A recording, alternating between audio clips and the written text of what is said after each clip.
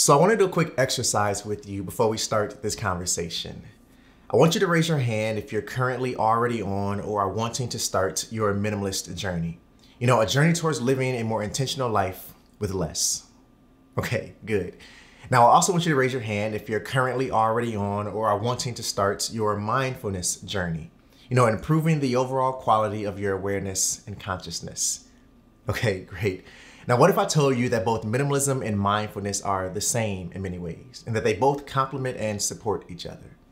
See, to me, and you may have heard me express this before, but I believe that when you embrace minimalism, you embrace yourself, your true self. And what's interesting about this is that you may be running from yourself or avoiding your true self, and you don't even realize it, but we'll save that for a separate conversation. See, when you do this, embrace minimalism, it welcomes many other positive benefits into your life. So when you make the commitment to owning less, to simplifying your space and time, it then allows you to create the space and time you need to be mindful, to then embrace yourself. And that then leads to you being more intentional about the present, which leads me to my first point for why minimalism and mindfulness have such a unique relationship, because collectively they force you to focus on the present. Now, what does this mean? See, many of the items that we're still holding on to, both physically and emotionally, are things that tend to carry the title or role of something other than what's important or essential to us right now. So for example, you probably have a handful of items that are your just in case, if I ever, one day I might items. But if you're being honest, those just in case, if I ever, one day I might moments haven't come yet, and they likely aren't going to. Or maybe you're holding on to something emotional, like an item from a past relationship or a negative memory from that past relationship. And neither of those things are doing anything good for you in this present moment. So if you take a step back and if you think about it, or if you start to be mindful of it, you would then wonder, well, why am I holding on to these items?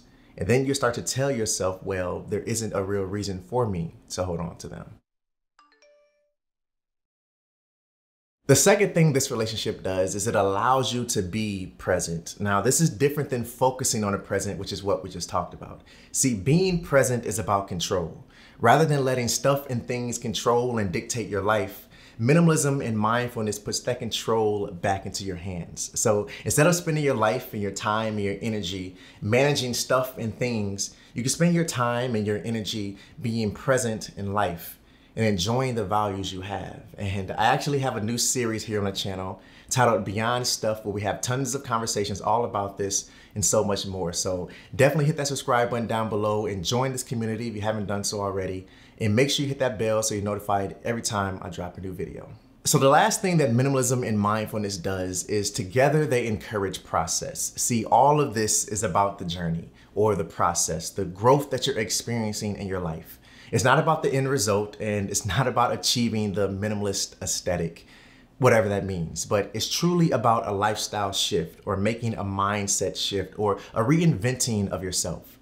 And when you fully embrace minimalism and mindfulness, those shifts start to occur over and over and over again in your life. Trust me. I really hope you enjoyed this video. I hope that this message spoke to you and resonated with you. Make sure you hit a thumbs up for me if it did. And always remember to stay true to you. And I'll see you in the next one. Peace.